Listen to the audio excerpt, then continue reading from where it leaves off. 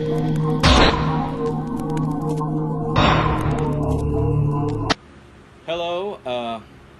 AF. This is Richard with Surreal Sculptures. I know your first time I'm going to remember your initials.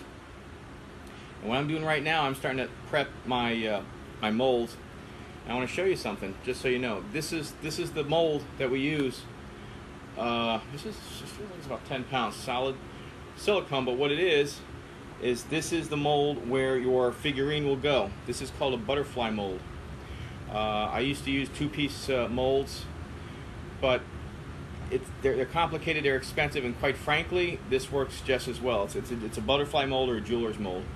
So this is the mold for her body, and just to give you an idea how it looks, and long story short, resin goes in the top, and as the resin's going in, it has to be degassed, otherwise you get bubbles in the resin. You don't want that. And as you're pouring the resin in, you kind of hit it with a wrench, and that gets the bubbles out.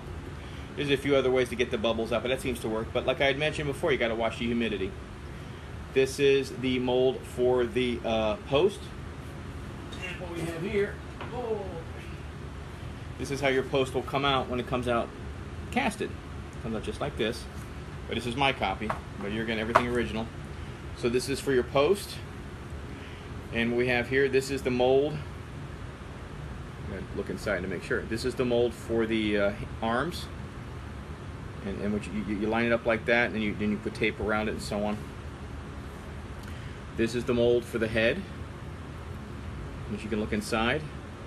I know it's hard, you don't really see anything here, but when you tighten it up, tie it off, degas the resin, pour the resin, let it set, and then demold it, out comes a copy of your head. It's really kind of cool. This is your feet,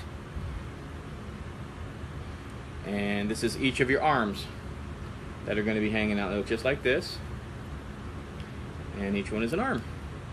I'm sorry, I take that back. These aren't the arms, these are the breasts. I'm sorry, these are the breasts. Then you can, wait a minute, no wait. This is the head. And this is the jublets right there. Alright, and what I'm doing is I'm kind of giving you a crash course on how I do some of these things. You seem very interested in the process, so I'm going to show you as much as I can about the process. So anyway, we're going to go ahead and we're going to start degassing the resin. We're going to go ahead and start pouring your resin in the next 15-20 minutes, and I will try to videotape that process for you as well. See ya.